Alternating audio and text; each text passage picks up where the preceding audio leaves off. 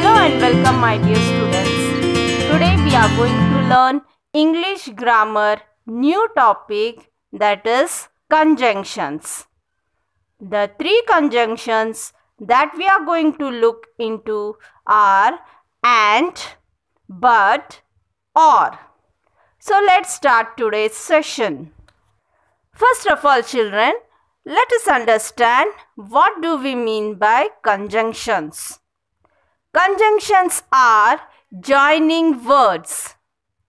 They are also known as connecting words. They join words or group of words or short sentences. Let's try to understand the three conjunctions and, but, or with some examples. The first conjunction that we are going to learn is and.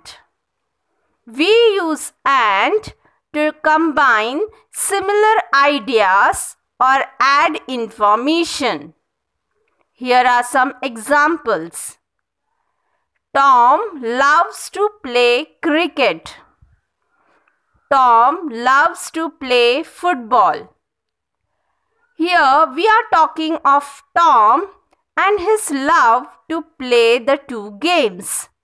So when we combine these two sentences, our answer would be Tom loves to play cricket and football. Dog is a faithful animal. Dog is a clever animal. Here we are talking about dog and its qualities, and hence when we join these two sentences, our answer would be dog is a faithful and clever animal. Here the conjunction that we used is and to join these two sentences. The third example. This Friday is a holiday. I would like to go for shopping.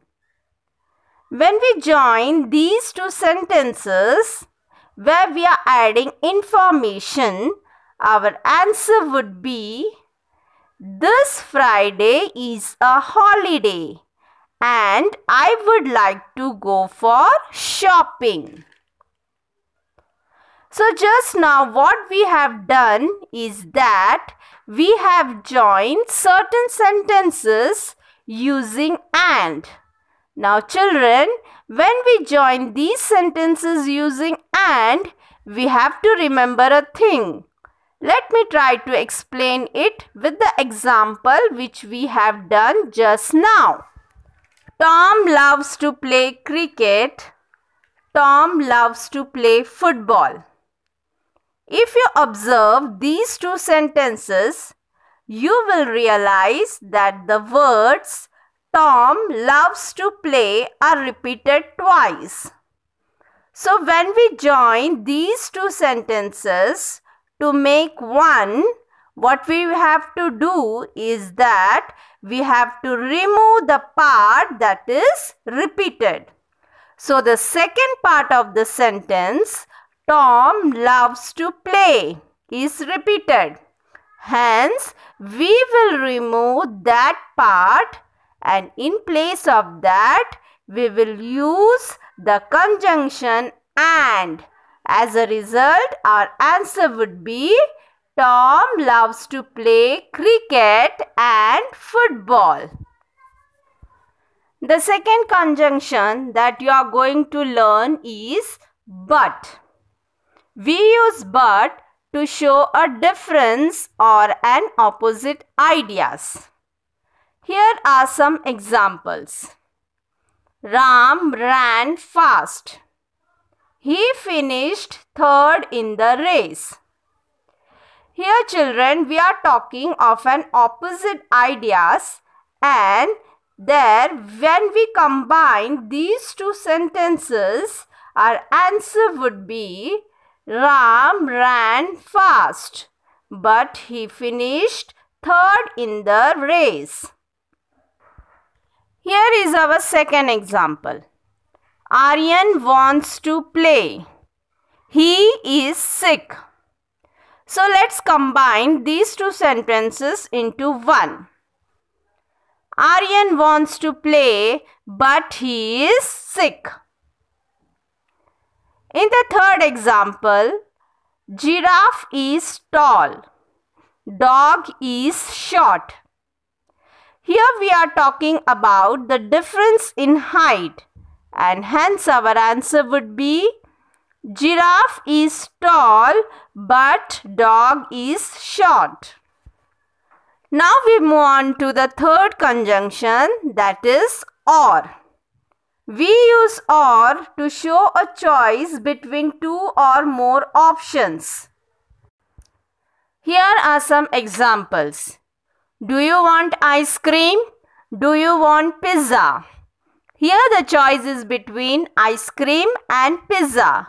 So when we combine these two sentences, our answer would be, do you want ice cream or pizza? Chota Bheem can go to the park. He can go to the cinema theatre. Here the choice is between park and cinema theatre. So when we combine these two sentences, our answer would be Chota Bheem can go to the park or cinema theatre. Third example. Is it Monday? Is it Tuesday? So our answer would be, is it Monday or Tuesday?